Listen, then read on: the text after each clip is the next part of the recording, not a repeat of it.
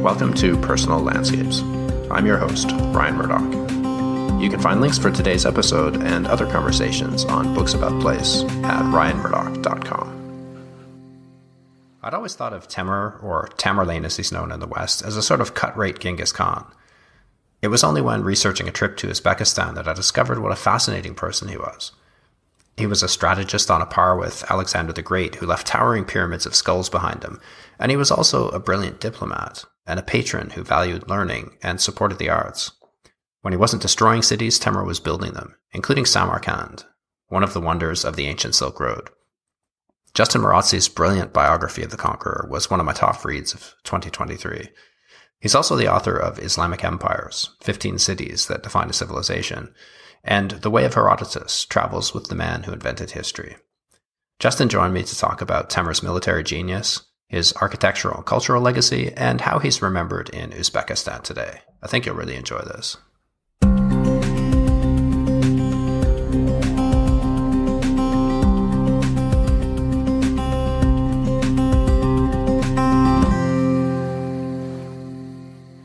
So I always thought of Temur as sort of a cut-rate Genghis Khan who failed to hold his empire together until I read your book. Why is he so little known in the West?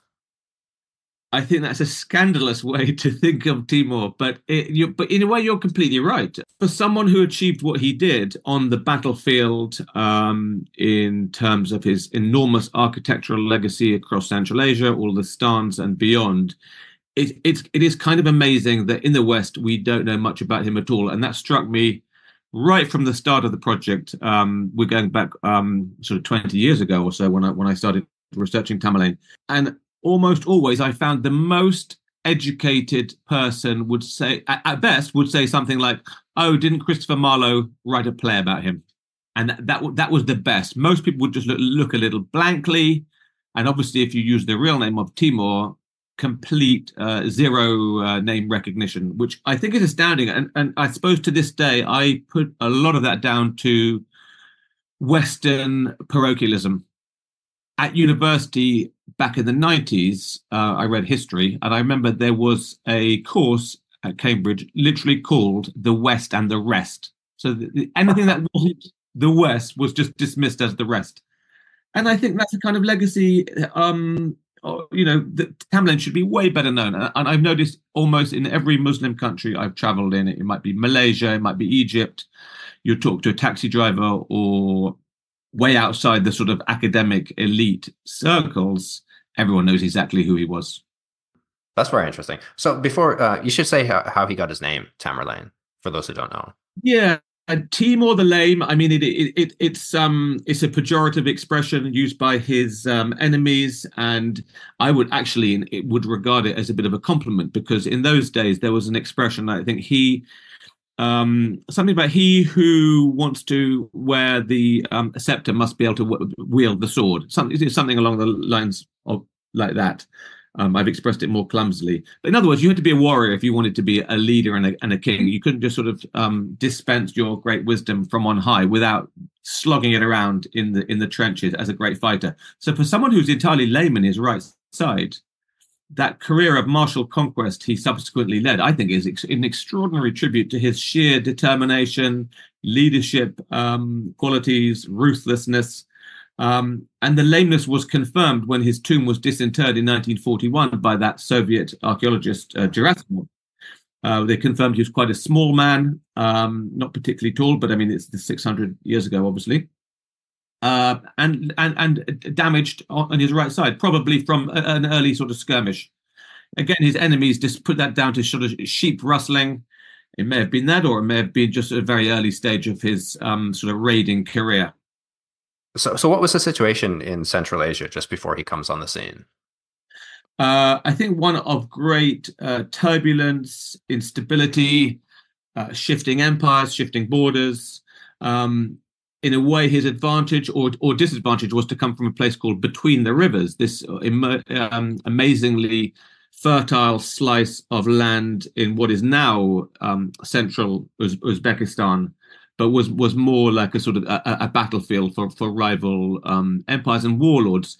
And I think it's more a case of warlords in his immediate, in his youth and early manhood, taking control of small areas of land, raiding, taking your enemy's belongings, women, cattle as appropriate. But you were only successful for as long as you were, you only attracted people, your army and new soldiers, for as long as you were victorious. So again, that's another tribute to Tamerlane, that he was able to meld these completely different tribes and ethnicities together under that one banner. It wasn't because they wanted, hey, let's build an empire with this great leader Timur. It wasn't like that. It was about, this guy is pretty handy with a sword. We're all getting richer. We're getting more women. We're getting more property. We're getting more booty and treasure. We stay with him, and it just went on and on like that over an extraordinary period of something like 35 years, victorious on the battlefield.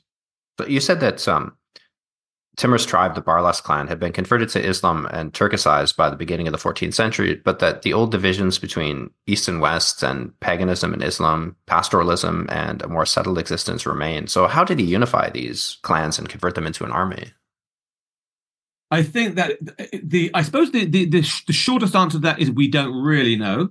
The chronicles we rely on, especially one from a court chronicler called Sharaf ad-Din Ali Yazdi, but it is one of the most sort of sycophantic pieces of writing you'd ever come across. It's what we now would call a paid hack or a shill, or a PR job, about his great leadership and how he brought people together, and Allah was forever smiling on his endeavors and raised him to the top of the world. Against that, you have, in a way, a much more entertaining chronicle from Ibn Arabsha, a 15th century Syrian writer, who witnessed firsthand what Timur did to Damascus and Aleppo and turned them into sort of smoking piles of rubble. So those are the two extremes of some early important sources. But I think we can, in a way, do the math ourselves and conclude that there were tremendous powers of leadership, incredibly astute. Some of the stories about how he outfoxed his enemies, feigning sickness, drinking a basin full of boar's blood to make himself sick in front of an envoy. So the envoy goes back saying, he's on his last legs, he's dying. A good time to attack. Lighting fires all over a valley to give the impression of a vast army. Use of terror, actually, as an extremely effective tactic against his enemies, because those trademark towers of skulls he left across Central Asia, apart from being, spectacularly atrocious and gory and ghastly, had a very important strategic effect, which was to drive people into surrender on the grounds that if you do have the audacity to challenge Timur, you know what's going to happen to you and no one will be spared. And I think the ultimate was, there were plenty of cities that were razed. I think the ultimate kind of insult was even beyond that, when he would sow grain, barley, over the land which he had just destroyed. So I think it's a combination of characteristics, strengths, the ruthlessness. I think we shouldn't underestimate at all, because in this part of the world, especially, as now actually as well, if you look at Afghanistan and what the sort of martial spirit that prevails there now, and how difficult it is for conquerors, and also people for tribes to be brought together. We know that he must have had outstandingly strong leadership skills. He was able to inspire people. He was able to terrorize them, to galvanize them. You mentioned Islam as well, and I think it's interesting that to this day there are still debates. Was he a Sufi? Was he Sunni? Was he a bit Shia? And I think the answer was he was whatever you wanted him to be, or he portrayed himself as at a given moment. He portrayed his genealogy right down to Genghis Khan, as well as the Prophet Muhammad. He was a complete opportunist. And I think he was a master of propaganda as well. So that's rather a long-winded answer to your question, Ryan. But I think this is clearly a man of tremendous skills and highly intelligent as well. And to rise up as he did in a region like this, it's amazing how many empires rose and fell in this area. It's such a convoluted history. I have an atlas, a historical atlas of Central Asia that I read before going to Uzbekistan, and just empire after empire, civilization swelling. It's a crazy history to wrap your head around. Absolutely, and for one man to rise out of that kind of morass of shifting loyalties, ethnicities, divisions, enmities, blood feud, etc., really is exceptional. And I tended to contrast him with two men who I think are obviously at the top tier with him, both Genghis Khan and Alexander. But I think in many ways, Timur was a more remarkable figure because he didn't have that advantage of royal birth that Alexander the Great had from Philip of Macedon, and nor did he have a sort of single, unified, more or less ethnic group of people to lead the Mongols in Genghis's case. So Timur had to really, weld together what became one of the world's most powerful armies from a great mass of different people, and that was only possible if they believed in you, if they stuck with you, and became your army. I mean, this was an army that he took personally around the world, and was apart from that, so I think reversal in about 1370 or something against his one-time adversary Emir Hussein. He was never defeated on the battlefield. Perhaps he would have been if he'd continued further east, but he died on horseback, so we'll never know. En route to battle with the Ming Emperor. That would have been an amazing encounter. Yes. Yeah, that's really amazing. So how important was his tribe, their status when he was just in those early days? I think it was important, but I don't think it was sort of important in a way that sort of set him up head and shoulders above his peer group. I think from what I remember, Emir Hussein had more aristocratic blood. There was a bit more lineage there on his side. So I suppose he was, sort of minor chieftain stock, that kind of thing. But he would have had to prove himself, almost entirely. That was nowhere near enough to explain almost anything that came after his birth, 1336.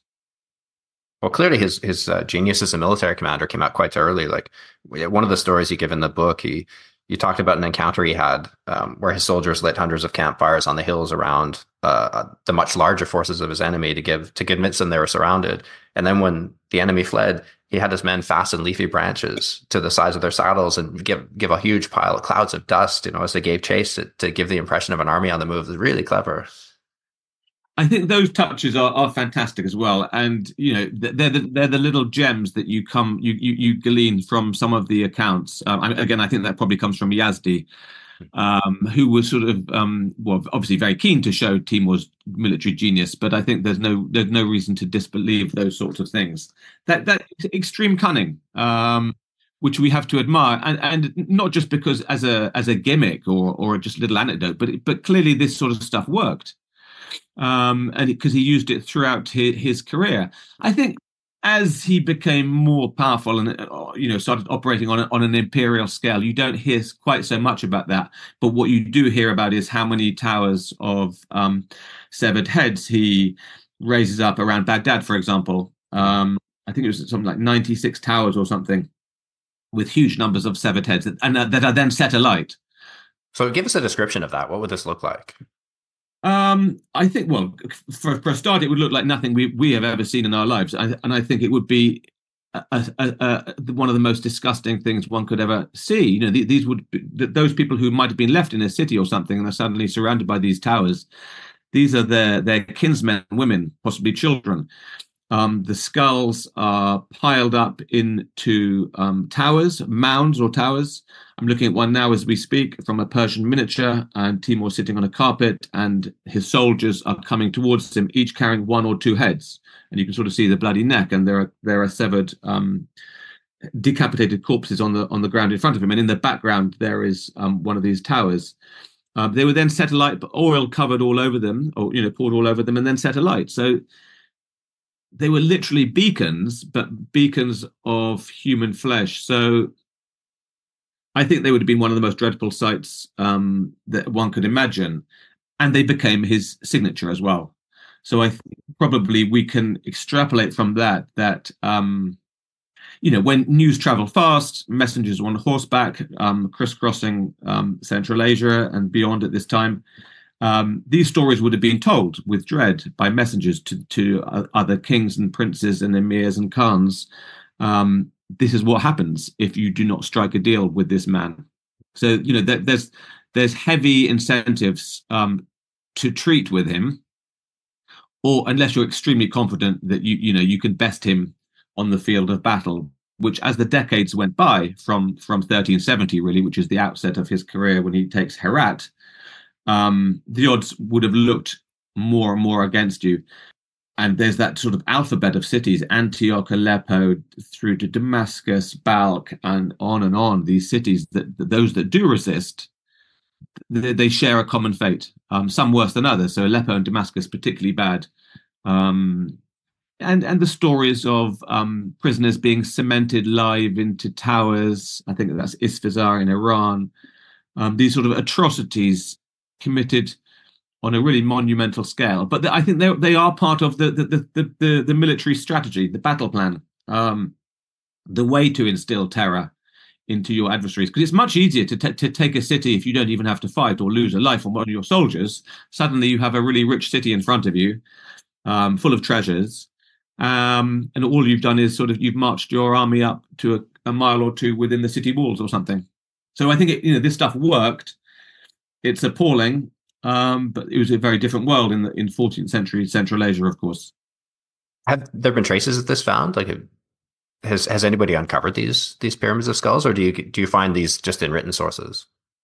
I'm not aware of these sorts of things having been found. I think that what I did have a look at in Kyrgyzstan, which I found fascinating, was a huge mound. I mean, in Scotland we'd call it a cairn, but it wasn't. It was much more than that. Supposedly, the story was that each soldier put as they left to go. This is right at the end of Timur's reign in I think towards 1405. As they headed east towards China, they piled a rock onto this growing thing, which became an enormous sort of mini mountain. And then when those who got back, you removed it. So basically, the ones what is there today are the numbers of men lost, which is a small mountain of very large stones. I mischievously took one from the cairn and put another one in its place. But who knows? That might have been from one of Timur's soldiers from the early 15th century. But in terms of skulls, I've never seen any stories about that. That would be fascinating. And you think perhaps they could be traces, but I suppose in a place like Baghdad as well, which has just seen so much turmoil and also urban sprawl over the centuries, that it would probably be quite difficult. So was this habit of raising cities, was that something he got from Genghis Khan? How much inspiration did he take from the strategies of his predecessors 100 years before, I guess, right? Yeah, that's a really good question. And I think I think that this is a man who we feel from what we read about him in those early sources is very keenly aware of his place in history. And Genghis is mentioned from time to time. We know that he wanted to portray himself as a sort of a successor and linked by blood to Genghis. And Alexander is mentioned as well. And we know there was the instance when justifying his expedition across the Hindu Kush to sack Delhi in 1396, 2-year campaign. There's an explicit mention that Alexander didn't go that far south. So he's trying to beat these great conquerors of old. I think raising cities was yes a Genghis signature as well. Whether he did that only because of Genghis, I'd probably question. I think this is a fairly sort of common thing when you're overwhelmingly stronger and you're able to do that. But yes, I think we can see him as operating consciously in the tradition of Genghis, which I think also gives him greater legitimacy in the eyes of his followers as well. This is someone who does come from, I would say, very questionable, because it's not really true, but that he's coming not that long after Genghis. He has that scorn for the settled life. It's slightly tempered because he does build cities as well. The scorn for cities and this sort of reverence for the nomadic way of life, but he also makes an exception in the case of Samarkand, which he turns into one of the great cities, the Pearl of the East, one of the great cities of the world. But even then, there are he's building, there are these all the fabulous tents everywhere as well. It's not just sort of monuments. It's someone who is still operating in that fine Central Asian nomadic tradition, the hardy warrior who typically has nothing but scorn for the weaker, farming, sedentary types who are there to be sort of conquered and exploited and killed.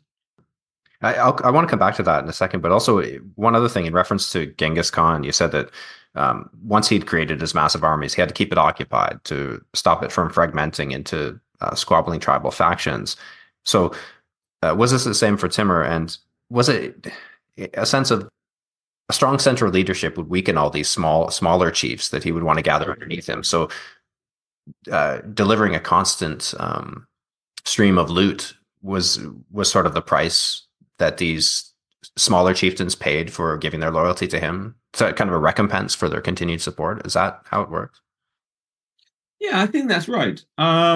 Because if we look at those 35 years, 1370 to 1405, almost always the army is on the move. Of course, there are seasons, as there will be now in Afghanistan, as we hear on the news when you're talking about Russia, Ukraine, and things going quiet in the winter, simply because of the conditions. Things are frozen, mountain passes are inaccessible, etc.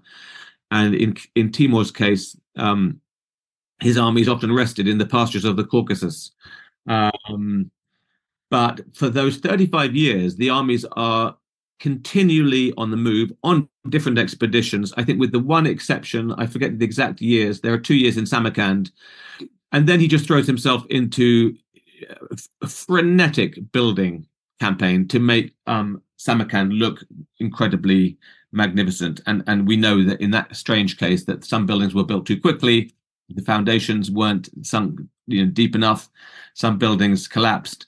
And he was sort of, killing architects and builders, throwing meat at them into the foundations, treating them like his sort of servants, which they were. But with the exception of those 2 years in Samarkand, his armies were on the move. So I think that's completely right, that this was not an era of having standing armies. They were as loyal for as long as it was worth their while to be loyal. We also hear in the sources how lots of people switch sides in the run-up to battle. We tend to hear ones where they are joining Timur's army rather than leaving. I suspect that in practice there might have been a bit more two-way traffic than that. But because this was the man to beat, this was the most powerful guy, irrespective of what tribe or ethnicity you came from, if you switch sides, just before battle was commenced, you're more likely to be on the winning side if you're beneath Timur's banners than his adversaries. And I just think perhaps we can trace parallels today with if you think about Saddam Hussein's last decades, the questioning the war in the wars he waged in some ways misses the point. The point was to stay in power. It doesn't matter about your losses, or in the mind of someone like Saddam, you're hanging on to power. That's the most important thing. You remain president of Iraq, and I think we could probably say the same of Putin today. You, by just remaining on a war footing, you are boosting your chances of remaining in power. Netanyahu as well, even keep the war going. You're less likely to face a challenge. But in Tamerlane's case, it's backed up by victory after victory after victory. And there's a sort of like a Pax Timur across beyond Central Asia, right across to the shores of Europe, really, when he beats Sultan Bayezid in 1402, the Battle of Ankara.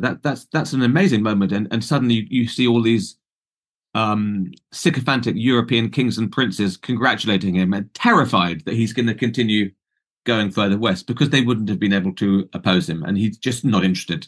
Yeah, that's something we should mention too. Actually, to put listeners on a more familiar timeline, the situation in Europe at this point was what a bunch of squabbling backwater feudal states, famine and plague, and bickering clerics. There were two popes at this time, one in Rome and one in Avignon. That's a hilarious term, right? Anti-pope.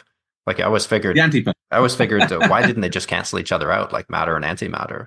But I guess at one point they had a third as well. So there was The really anti- nothing in Europe worth taking.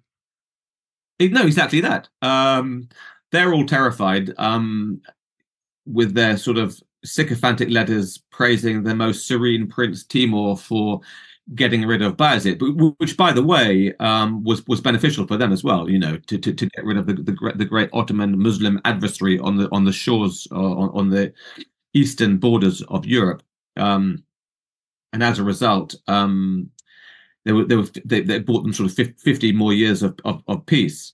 But of course, they were terrified because they would have had no way of opposing this absolutely menacing, formidable force from the east.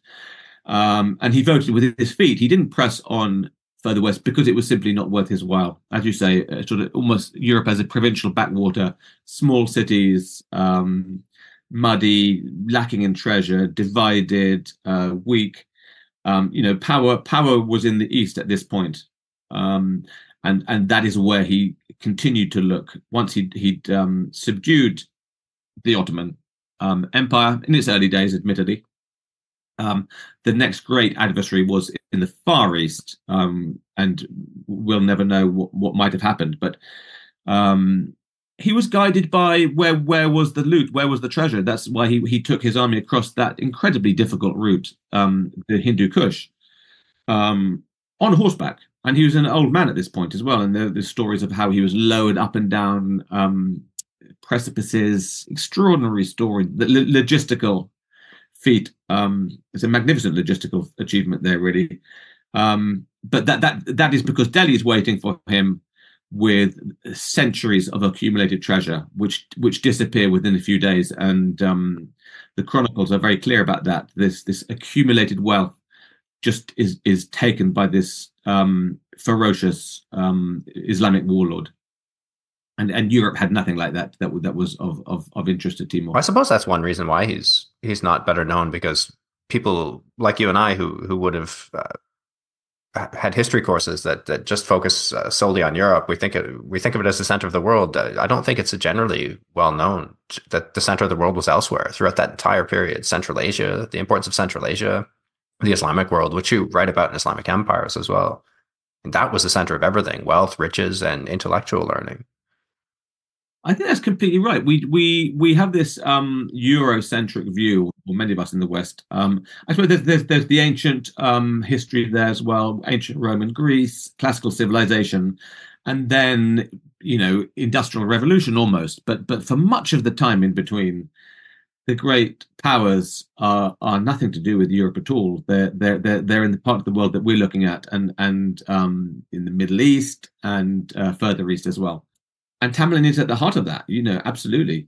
A name that should really be much more widely known than it is today. It's a sign of Western ignorance that the best people can do is say, "Oh, didn't Christopher Marlowe write a play about him?"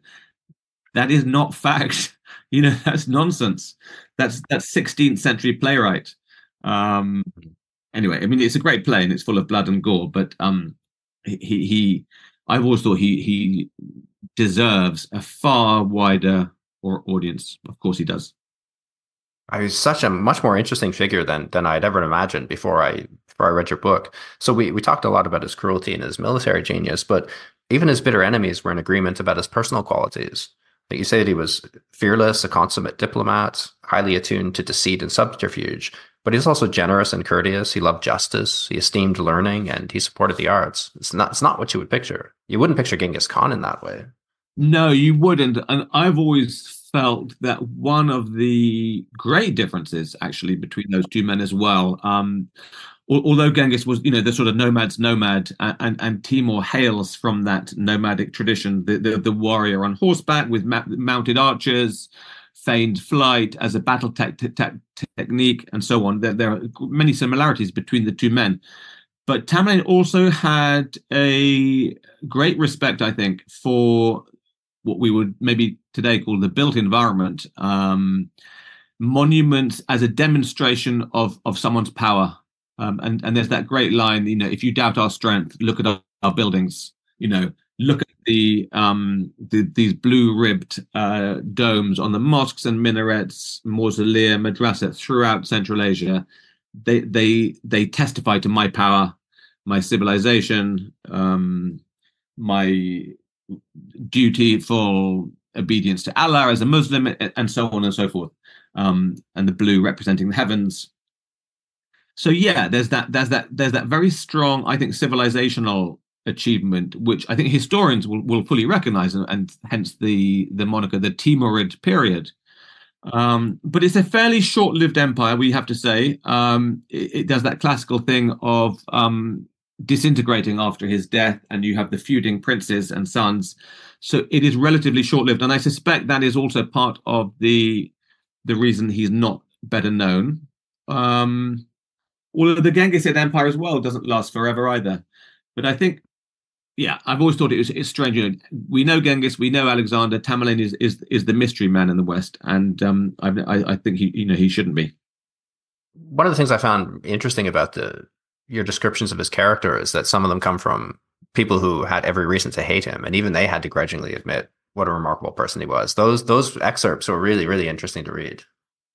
Yeah, I think Ibn Arabshah is one of those as well, and a man who absolutely despised Timur, and it's you could hardly ignore that or fail to observe it when you see the chapter titles calling him a demon, a Satan, a vengeful dog, all these sort of incredibly florid expressions. But yeah, he has to admit the man's qualities, because how else could he have turned the world upside down without being superior to the kings and monarchs of the region? Otherwise it doesn't make sense. So that, yeah, there's that kind of grudging respect. He's sort of some sort of hellish invader, but he gets stuff done, and he is actually a brilliant diplomat as well. There's some fascinating exchanges of letters between him and Bayezid in the run up to that fateful encounter. And again, I think for me that showed you it was the fatal danger of underestimating him. Don't just think that here is some sort of barbarian from the East. He's much more than that. And if you underestimate him, you're more likely than not to be destroyed, as Bayezid was. I think Bayezid had a certain sort of Ottoman arrogance about him, and we're from a superior culture. Who the hell are you? You're no one. I'm from a dynasty, royal blood, etc., etc. And that didn't serve him very well in the end. So to put one final stamp on his military achievements, you said that the quickest way to understand him and the scale of this achievement is to consider a map of his campaigns. So a map of his empire shows a giant ink stain spreading across 1.7 million square miles of Central Asia, the Caucasus, Asia Minor, the Levant, and swaths of the Indian subcontinent. So we've got deserts, mountains, empires right to the gates of Europe, the Turkish coast, Siberia, to the outskirts of Moscow in the north, to Delhi in the south. It's unbelievable span of territory. I'm just looking at it now, Ryan, in the back of the book, and it is extraordinary. And it's particularly extraordinary when you consider this has not been handed down to him. This is a guy from a valley plain in the heart of today's Uzbekistan. And that giant ink stain we're talking about goes right up to Moscow, down to Delhi, across into Egypt and the shores of the Bosphorus. One man with his sword, who starts out pretty ignominiously as a sheep stealer, a rustler. He's not born in a palace. He doesn't sort of inherit 20,000 soldiers. His first exploits, we know, are with small numbers of men pinching cattle from the neighboring valley, and that's how it starts. And I think that is that contrast between the two, the beginning and the end, that make his military achievements so spectacular. For me, it doesn't really matter so much that it all fell apart, because we're just looking at one man's career. The legacy is something different, I think, but that career to achieve that within such a short space of time is extraordinary. I was surprised at how many times he conquered Georgia and Tbilisi. And it's like they just didn't. They were very stubborn. He just kept coming back over and over and over again. I was in Tbilisi last year, and I wish I'd read your book before I went there. I was in Tbilisi last year as well, and poor old Georgians, as you say, they're the sort of the whipping boys for Timur. Again and again, he just rides through them and and sacks it with great ferocity. This Christian kingdom, and interestingly, I think it's one of those fewer places, if you look at the map of his conquests, that is a Christian kingdom. He's always talking about being this great jihadist, but more often than not, his adversaries are Muslims. Timur's military career is Muslim on Muslim. He's shedding Muslim blood virtually wherever he goes, and Georgia is one of the exceptions to that, and perhaps that's what animated him. It's where he could really kind of go to town with the slaughter and raise the banner of jihad in a much more plausible and legitimate way than when he's fighting fellow Muslims. Of course, I mean, these things are, he had very pragmatic understanding of jihad as well, which was, if you're fighting a fellow Muslim, it's because they've left the true faith. They're not true Muslims anymore, and you can see that today with ISIS, Daesh, Al Qaeda, etc. We're fighting you because you're not a real Muslim. You've departed from the true faith. And so Tamerlane used the same argument. But yeah, his name, I think, lives on. We talk about his lack of name recognition in the West. He doesn't have that problem in Georgia and Tbilisi. Yeah. He's regarded with great dread and loathing. So how important was the Sunni-Shia split at that time in terms of a justification for some of those campaigns? I think any sort of religious discussion in the context of Timur and his battles, I think we take with a pinch of salt. I think he likes to see himself kind of undisputed leader of the Muslim world. So if that requires you to be a Sunni, he's a Sunni. But I think there are genuine interests in a more Sufi mystical tradition as well. I think that's clear from the sources. But I think religion is kind of a banner for him to raise and unfurl when it suits him. There are one or two debates we hear about. He meets Ibn Khaldun, I think, is it on in the walls around the walls of Damascus. But he seems to be more interested, from what we tell, in history and the stories of other conquerors and what they've achieved and where and how, than in religion per se. I think this is a man whose mission is to conquer, to slaughter when needed, to style himself as this great Islamic leader and warlord, the warrior of the faith, the sword arm of Islam, etc., etc. But these are honorifics. Of course, he's a Muslim, but there's that sort of slightly more pragmatic Central Asian background that he's inherited from Genghis as well, as opposed to coming from what we might refer to as the Islamic heartlands, the Arabian Peninsula and the Arab countries where Islam saw its earliest flowering. So you've said, in terms of his empire, he drew on two parallel structures to run this. There was the Turco-Mongolian system of government with hereditary official positions, and the Persian bureaucracy of the settled lands to the west. So the Turco-Mongolians, they took charge of courts and military affairs, and the Persian bureaucrats were in charge of financial matters like tax collection. What implications did that have for his empire's survival, this strange amalgam? Well, from what we can tell, I think, Ryan, it was extremely successful. There are various stories, I don't think they're apocryphal. Ruy Gonzalez de Clavijo, the Spanish ambassador, who is virtually kind of pursuing Tamerlane, because Tamerlane is heading east, and Clavijo, the Spanish ambassador from the court of Castile, is trying to have his audience with Tamerlane. So he rides across the empire, or much of it, and the story is one of peace throughout the place. There are all organized postal systems, coaching inns. The country is at peace. People are paying their taxes. There's a sort of sense of order and discipline and rigor.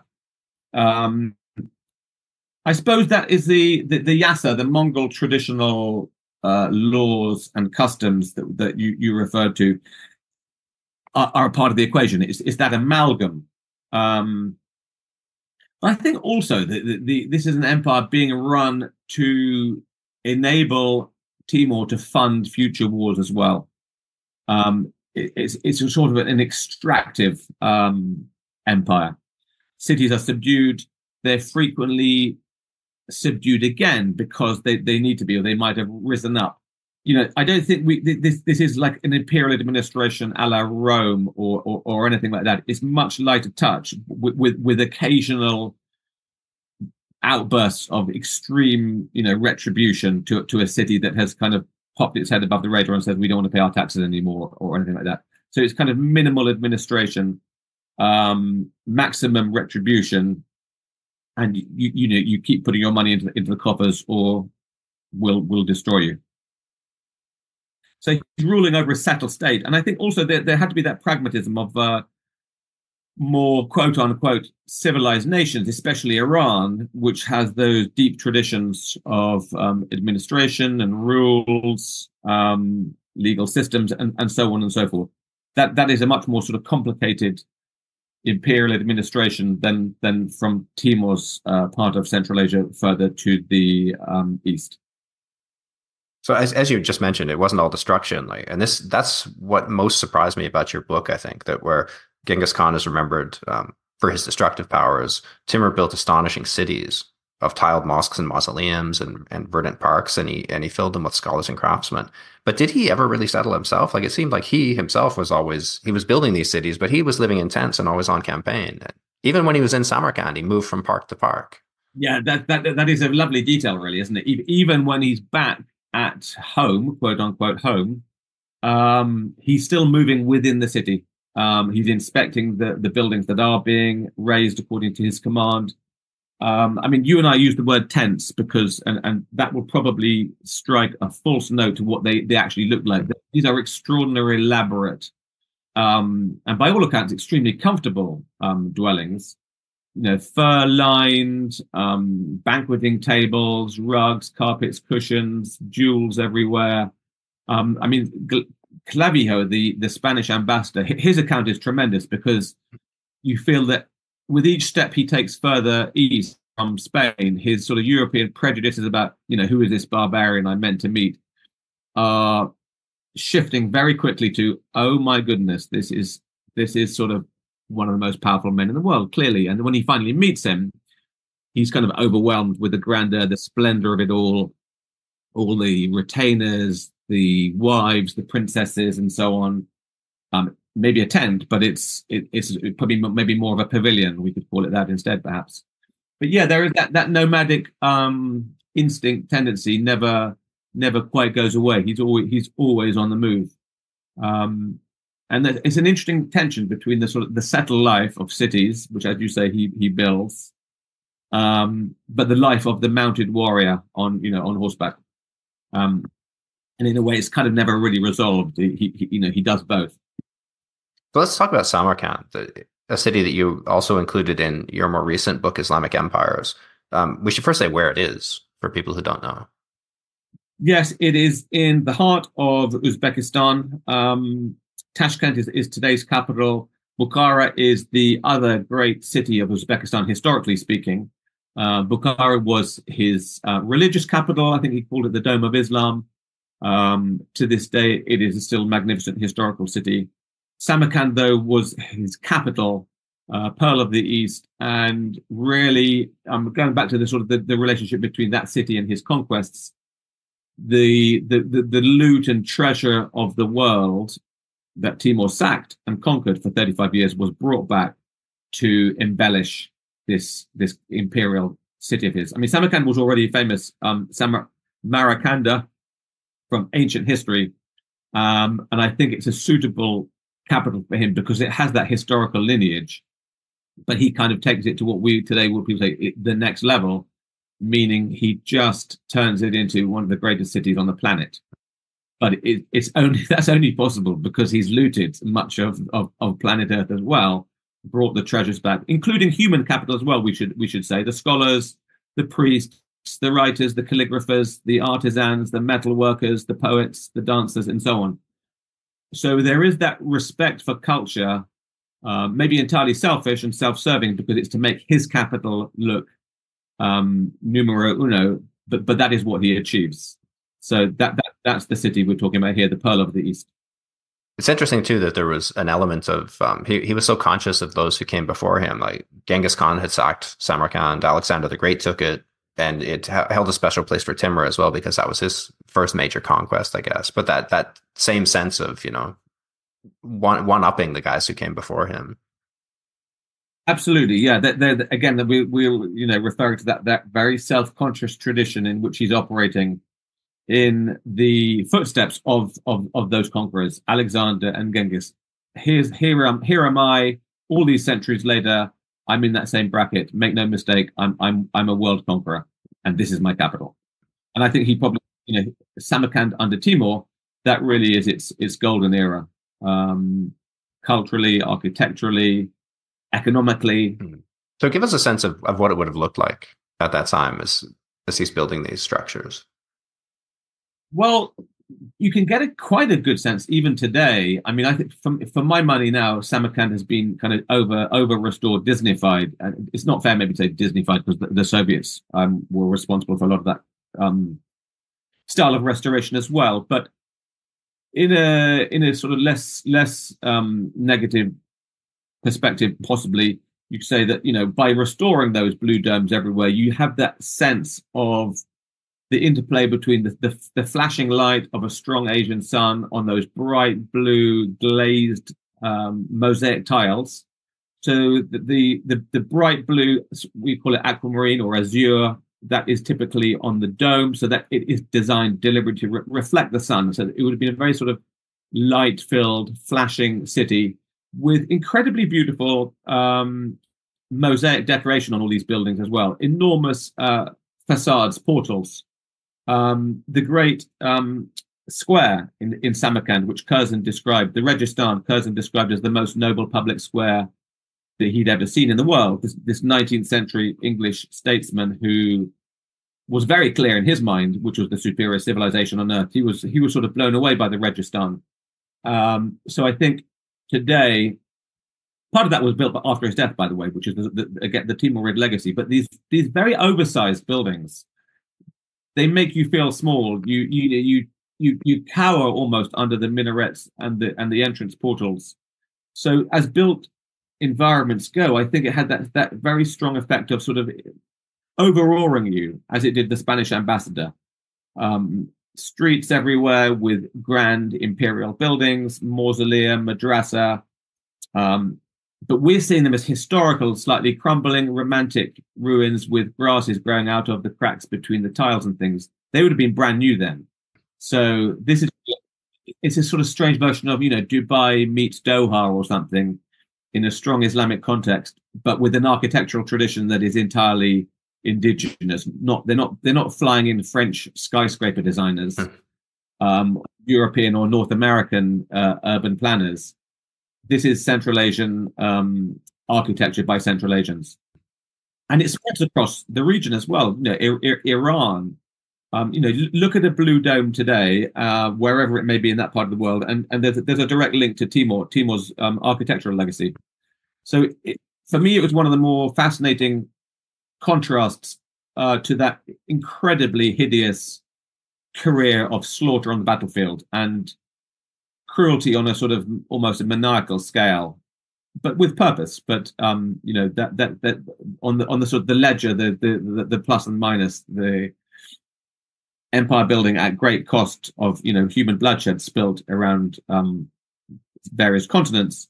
But that architectural legacy, I'm not saying one compensates for the other either, but I'm just saying for me it makes him a more rounded, historically interesting figure. That's quite a distinctive shape as well. Those ribbed domes. You really can spot them. Like they're like nothing else. They're hard to describe, aren't they? I mean, that's why they're called ribs, because I mean there are different styles, of course, as well. I'm just looking at one now, detail from a blue rib dome, and the sort of interplay between the dark blue and the azure. The minarets as well, absolutely beautiful examples of his Islamic art from the 14th century and the 15th. After his death, that tradition continues. Some of the madrasas in Samarkand, the Tilia Kari madrasa, I'm looking at a picture of that now, with that very ornate Mukana stalactite interior design, sort of the light and gold leaf tumbling down the insides of these buildings. I mean, very serene, regal, dignified, imperial. And his own mausoleum, where he's buried in the heart of Samarkand, a very, actually slightly smaller scale than some of the other monuments in the city, but very stately, serene, a place of great beauty and peace. and really, an appropriate place for the conqueror of the world to be buried in the heart of his capital. You've said that before Timur, few buildings apart from smaller scale funerary monuments were so lavishly embellished, but from the later 14th century, this sort of lavish tile work became the norm. Yeah, that monumental scale of some of these buildings. I mean, we should probably stress that most of these are public buildings. These are not sort of private palatial residences. They're mosques which pay tribute to the great creator Allah. They're madrasas, they're religious colleges, which again are educating a new generation of religious scholars to write their treatises on Islamic law, to become preachers, etc., etc. They're mausolea where illustrious Muslims are buried. So these all pay tribute to the sort of Islamic tradition, but they're also new in becoming a sort of a Central Asian monumental architectural style, which spreads in its very sort of glorious way. So you mentioned the human capital that he seized on his travels and on his conquests. So he captured scientists and scholars, writers and philosophers, and brought them all back to staff these new academies and libraries that he built. Well, why was that important to him? First of all, this intellectual legacy.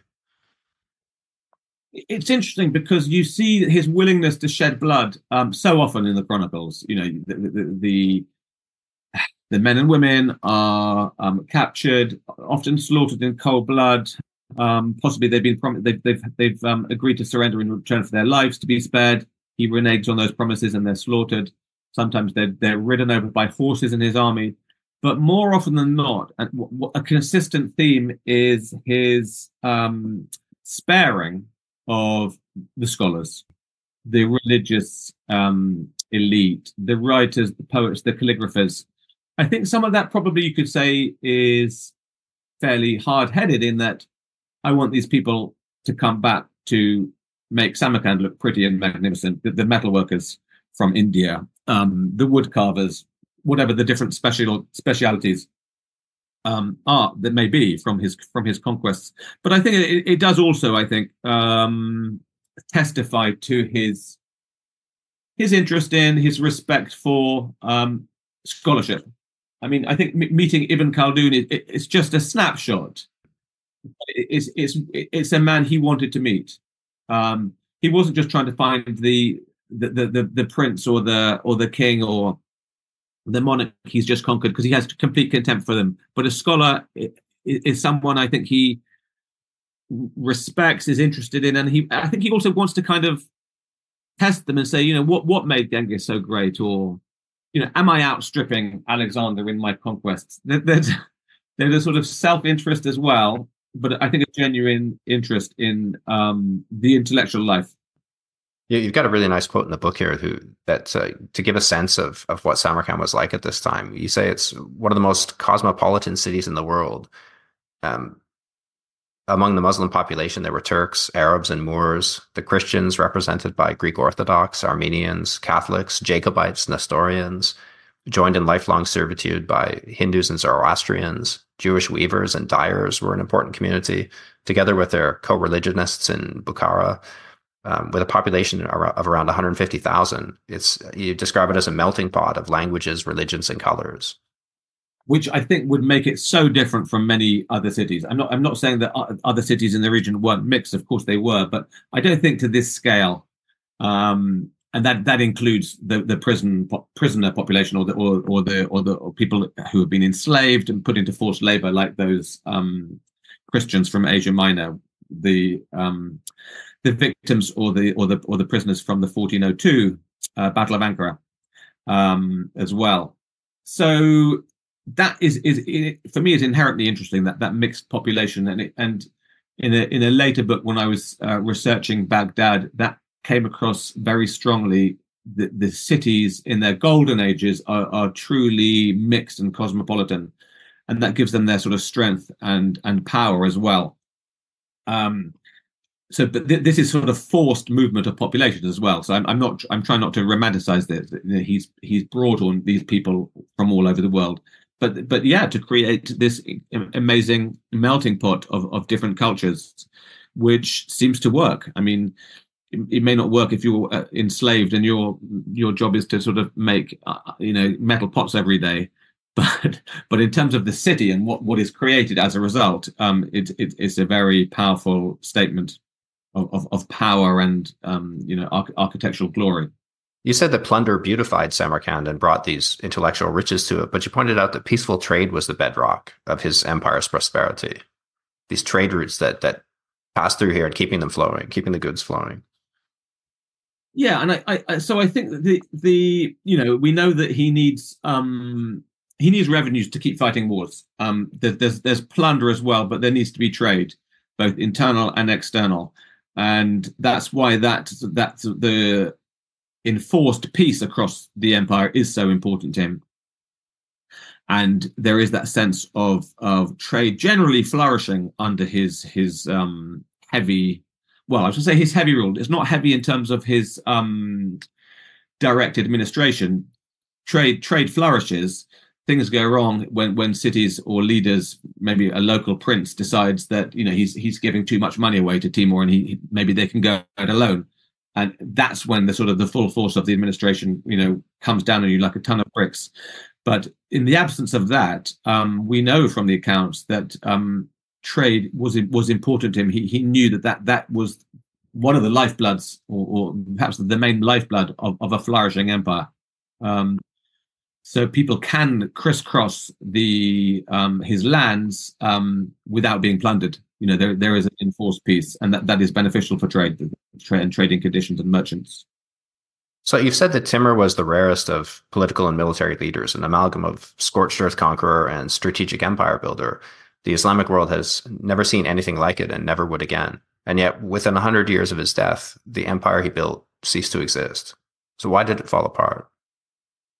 Well, I think I don't want to be thought of now as trying to absolve him from mistakes after the graveyard. But I think one of the classic things is clearly when you've got several sons, all wanting to take over, you have the recipe for division immediately. And the Ottomans had to contend with this for centuries. I was talking about this actually last night with a friend, and he was saying, was it always the prince nearest Istanbul who got the crown? It wasn't always, but if you were furthest from Istanbul, your chances were going to be pretty slim. And then all the other brothers, more likely than not, would be slaughtered as well by the guy who has taken over the throne. So the Ottomans, which incredibly successful empire over many centuries, faced these same problems. Timur's case.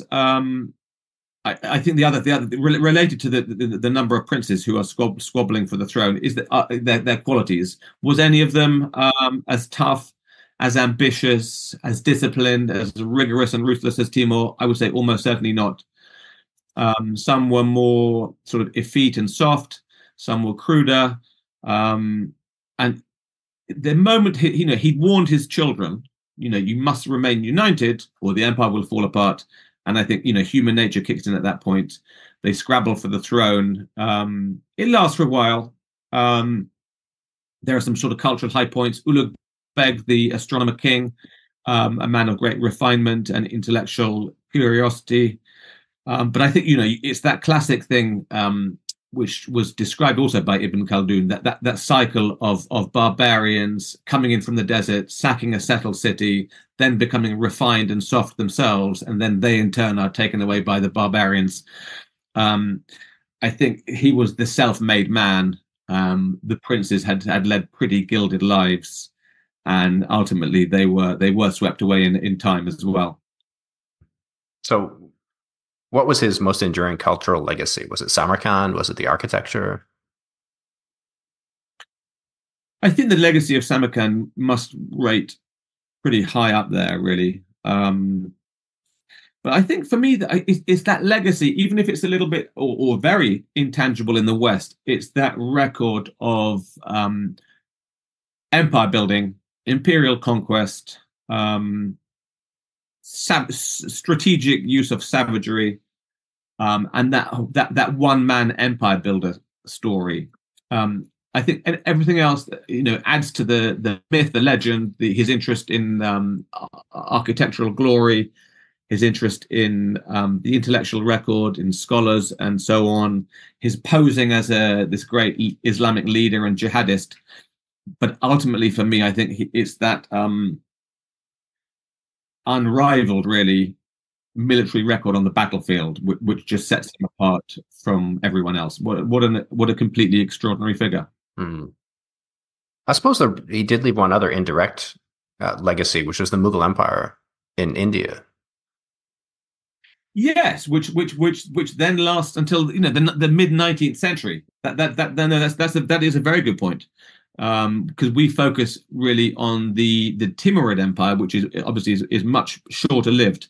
But the Babur and the Mughals go on into the 19th century with that tradition of princely Mughal Islamic rule, in a world away from Central Asia as well. I'm just thinking of Babur's letters back home and how much he missed Kabul and Central Asia with that stifling heat on the Indian plain.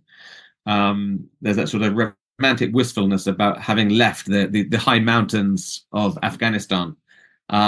Tamerlane was much more of a sort of raid and leave type of guy. He wasn't going to stay there. He'd looted in Delhi and northern India, got what he wanted and left, in quick order. But yes, as you say, those seeds of the Mughal dynasty, very long lasting. So under the Soviets, Timur was seen as potentially a dangerous and destabilizing symbol of Uzbek nationalism, and he was kind of banished from public discourse or written off as a barbarian and a destroyer. But he experienced a resurgence after the fall of the Soviet Union. It's kind of resurrected from the dustbin of Soviet history. Was this just official propaganda? Like, how widely is this embraced, do you think, in Uzbekistan? Well, from the Uzbeks I spoke to, there was enormous skepticism about this. Really, I think not least because the man who led this was President Islam Karimov, a man who boiled dissidents alive, a man whose name will probably remain in infamy in the sort of human rights annals of our time, who used Timur really as, yes, this sort of symbol of newly independent Uzbekistan on the highest denomination banknotes, and a new museum, and an awful lot of nonsense, we should say as well, that was written about him. Timur was this, Timur was that. There was just something very crude and forced about it in a very old-fashioned Soviet way, top-down, autocratic, and ultimately from a dictator. I mean, it was interesting to me, because I was then researching this biography of Tamerlane, to see him having, as you say, been consigned to darkness under the Soviets as someone who mustn't be revered in any way, because that goes against Soviet orthodoxy. We don't want any regional nationalisms breaking out. But I don't think it had huge amounts of I don't think it was sort of received necessarily with open arms by everyone, because at that time as well, Uzbeks were languishing under an incredibly oppressive dictatorship. Mm-hmm.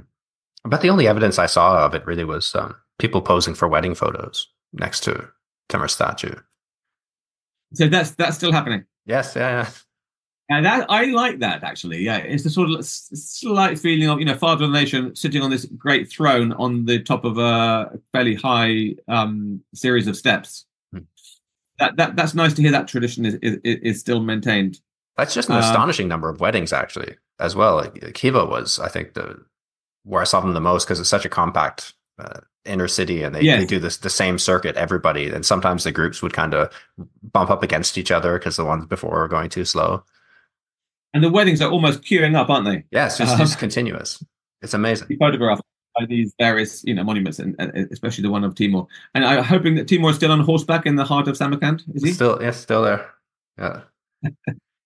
I mean, he's a pretty thing to have in your, in the heart of your capital. There aren't many countries around the world, if any, that can have someone like that in their main squares. This was our biggest military leader. What about yours?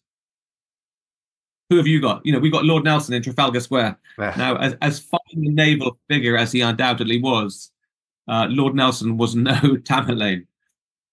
Such a remarkable figure. So I want to close by kind of broadening out and asking you a couple questions. One that you brought up actually that have to do with Islamic empires. This is something I asked Barnaby as well when we talked about the House Divided. You mentioned a few minutes ago how the great cities that you wrote about, they arose under dynamic leaders who kind of made them bastions of tolerance and harmonious coexistence, quite cosmopolitan places. But as they declined, they became increasingly conservative and homogenous in terms of the people who live there, and more intolerant of other faiths. So is intolerance a symptom of decline, or is it a cause of it? Like, does weakness and loss of power cause people to turn inwards in this way and retreat back to an earlier version of beliefs, or what does one cause the other? Yeah, I think that's a great question, and it's a very difficult one to answer as well, because when I was researching Baghdad for several years alone, just one city, it struck me repeatedly throughout the book that the city, in its strongest period, was very multi-faith, multi-ethnic, very cosmopolitan. And in its low points, including while I was there, from 2004 onwards, you literally were getting concrete T-walls going up between Sunni and Shia neighborhoods. And Iraqis saying to you, you Americans and Brits have created the Sunni Shia differences. They weren't there before. And I said, well, of course we didn't invent them, but this invasion has clearly, exploded them into great, in terrible bloodshed and division. But I think the exact interplay between which is the symptom and which is the cause. Nowadays, you have to say London is an incredibly cosmopolitan city. Many people also feel it is becoming less tolerant. Some people will say, actually, that's not true at all. Look at the Brexit vote. London was virtually a different country. It did not vote and does not vote according to the rest of the UK because it is so cosmopolitan and mixed. So I think it's really difficult to say. I think there is a relationship between those two things, tolerance and intolerance, and the cosmopolitan, multi-diverse population. But exactly which comes first, and does the decline set in because it's intolerant, or is it only intolerant after the decline? I think it's really difficult to say. I think as well, some of the modern cities in the Middle East, like Dubai and Doha, are fairly cosmopolitan themselves. They're in more or less autocratic regimes as well. Tolerance only goes so far. I mean, people generally say Dubai is a pretty tolerant place. It's not that tolerant if you stand up in the middle of one of the squares and start complaining about the royal family, or you are gay, or you want to kiss someone in public. There's tolerance and there's tolerance, right? Mm-hmm. So I think sometimes these are complicated issues, but I think, the cities are these great civilizing places, literally, civitas, a citizen of a city. And we go from Tamerlane's time to today. The successful cities, I think, still remain those that are of very mixed populations. Besides being obviously much more culturally interesting as well. How interesting is Mecca as a city? I suspect a lot less than, and I'll never know because I'm not allowed to go there, which is itself a sign of some sort of intolerance, because you're only allowed to go there if you're Muslim. Contrast that with Istanbul, great Muslim capital, formerly obviously the capital of the Byzantine Empire, but a bustling, magnificent, life-filled, frenetic, dirty, magnificent, glorious city. And I know which one I would rather visit. Yes. So in terms of my final question, in terms of governance in Islamic empires, you say the Dar al-Islam reached its pinnacle when absolute monarchy was the norm in the West. And while democracy steadily took root in Europe from the 19th century, the Islamic world of the Middle East never made a similar transition, despite stuttering efforts by ambitious modernizers in Cairo and Istanbul, Beirut, and Tehran in the 18th and 19th centuries. A crisis of governance remains at the heart of the region's agonies. Is there a solution to this crisis of governance? And is it democracy, or is it something else? Yeah, that's a great question, Ryan. And it's again, another difficult one. I think probably when you reread that to me, I also feel that we should probably have said, or I should have said, repeated Western intervention is a huge part of the as well. or Western supported, whether that's Israel, Gaza, whether what happened in Iraq 2003, Afghanistan for the last 20 years. We not we, but the West has repeatedly intervened in these countries. Interestingly, I think the interventions now are much broader. I read a very interesting new book, 10 Conflicts in the Middle East, which makes it an unusual point that in the around the sort of the pre-Second World War, your average intervention in the Middle East had 2 intervening powers. Now it's 6. So if you look at Libya, the number of countries intervening in Libya and Syria is much greater now, like 3 times the number of countries that used to intervene, and that poses enormous problems for these countries. I mean, Afghanistan is serially intervened against by Pakistan, Iran, the West, UAE, Saudi Arabia. It's so complicated. But at the same time, I wouldn't retreat from that view about the crisis of governance. Is democracy the answer? That's also interesting because democracy seems to be in retreat or under great pressure. I've just read the latest issue of The Atlantic, which is devoted to a Trump second presidency. And although that might be in some ways overdrawn, it does give great concern for the future of the world's most powerful democracy and how easy these things are to undermine or subvert. But I just think the governance in so much of the Middle East now, Egypt under Sisi, it's a sort of a police state on steroids. Much of the Gulf. Keep your head down, everything will be fine. But if you don't keep your head down, you can be locked away or you can be eliminated. In my mind, not a great way to run a country in the 21st century. But these aren't my decisions. And yet another Western view on the Middle East is probably not considered very helpful these days. I think the great losers in many cases are the citizens of these countries. Yeah, so it's clear that these attempts to impose an outside system of governance that we think works for everybody should work. This idea that everybody will just embrace liberalism if you get the monarchs or the tyrants out of the way has been an utter failure everywhere. Terrible example in Iraq in 2003 onwards. I'm trying to remember the name of the book. It's Inside the Emerald City or something like that.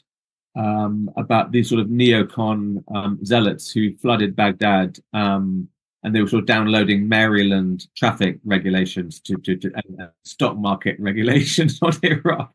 And Iraq was a playground for neocon ideas. And let's be frank, how well did that work?